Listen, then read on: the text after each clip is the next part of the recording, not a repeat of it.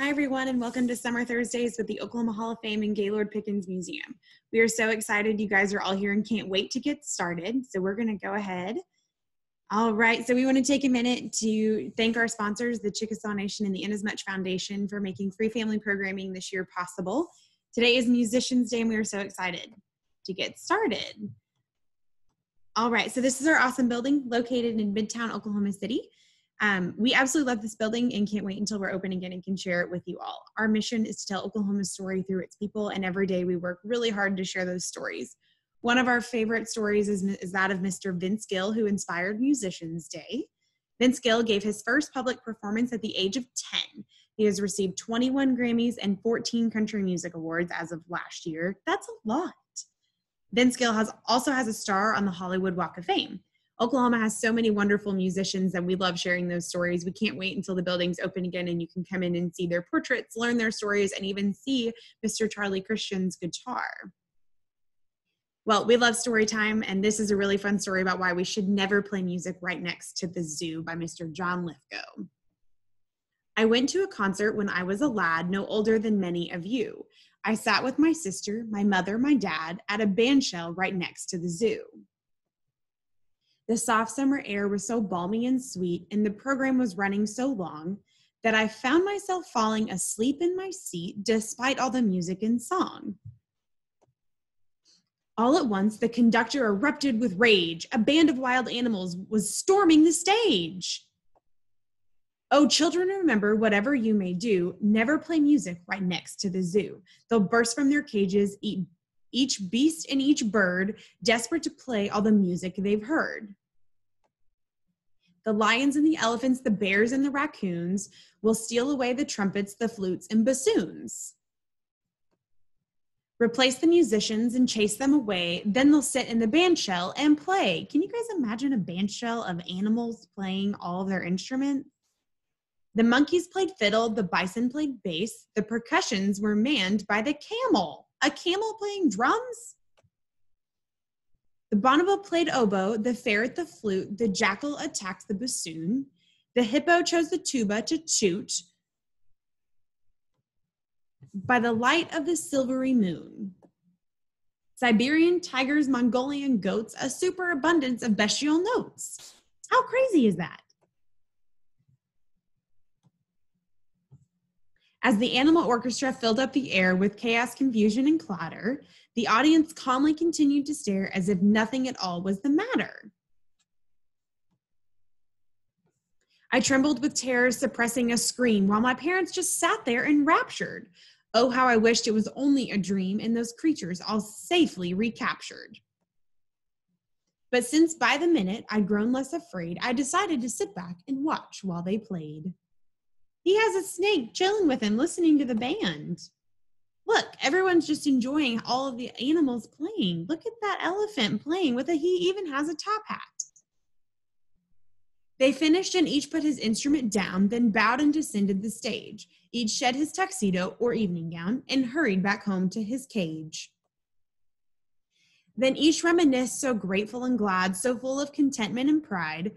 My mother, meanwhile, strolled away with my dad, but my sister remained by my side. She tugged on my sweater and spoke in my ear, "You better wake up or we're leaving you here." Has he been asleep this whole time? I think he might have been.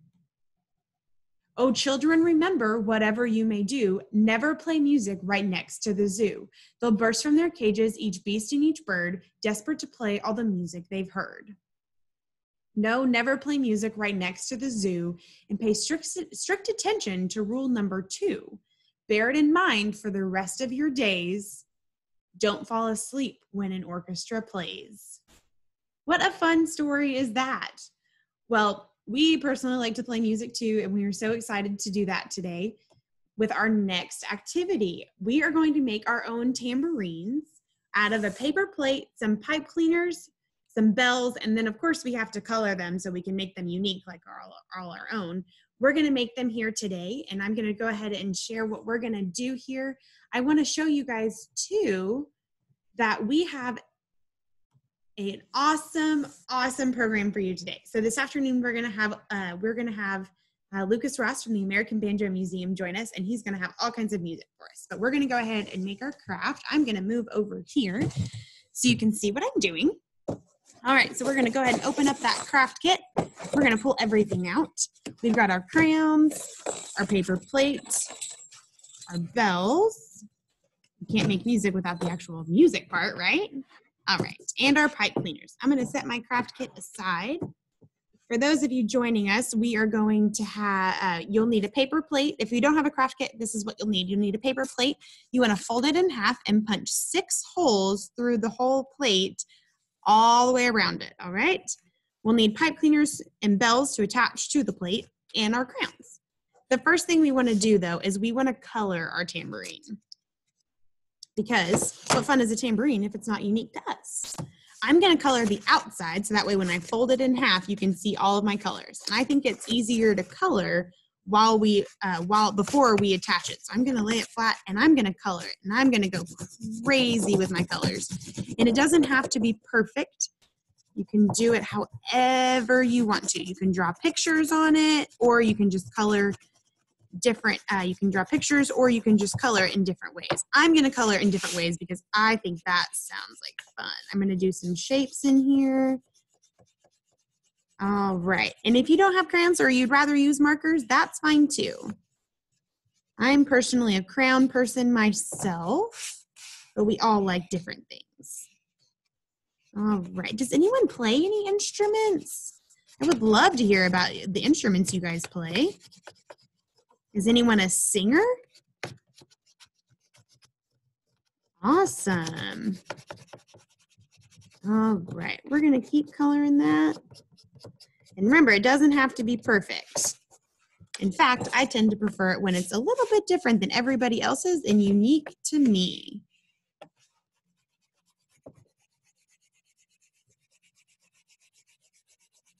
All right, how's everyone doing?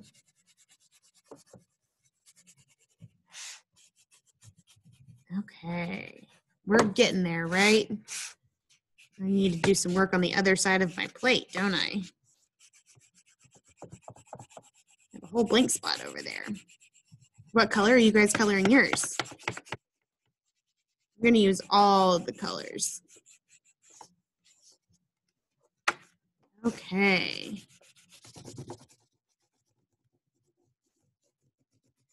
After we color our plates, then we're going to use the pipe cleaners to attach our bells. And then we're going to be able to make our own band. How fun does that sound?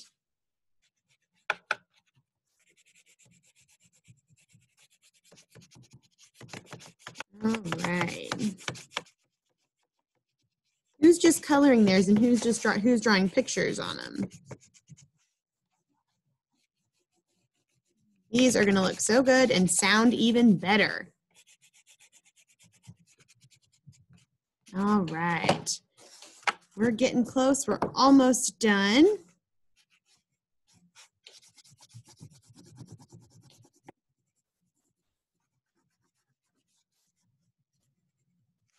All right. I'm going to color this last spot green because green's my favorite color.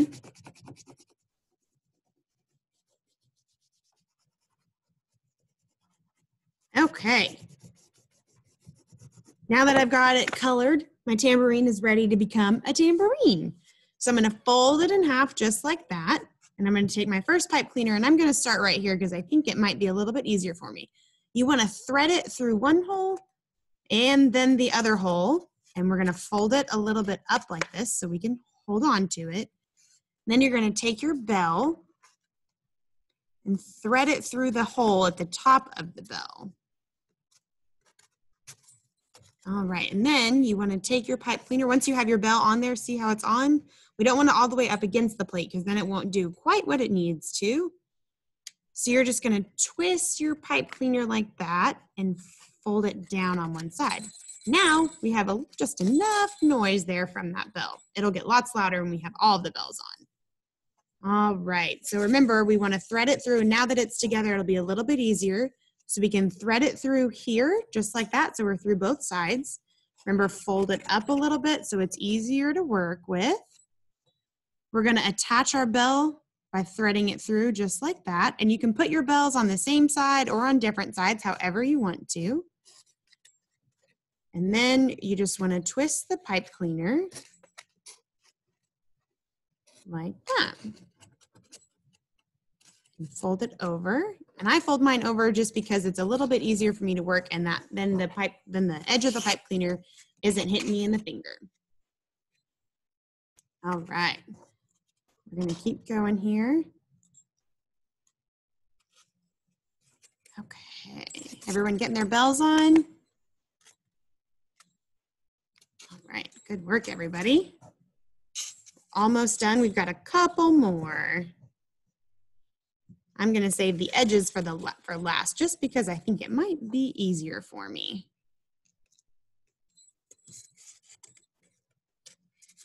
Okay, we are almost there. Remember, we're going to pull it up a little bit so it's easier to get the bell on, and then just twist that and fold it over.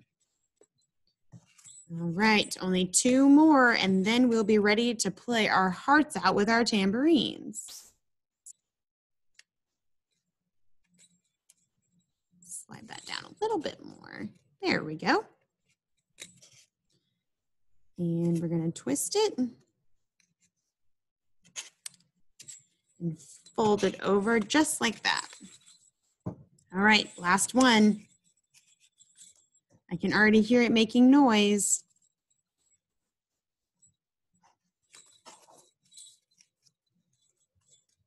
Oh, I knew these edges would be a little bit harder, but that's okay. We can do it.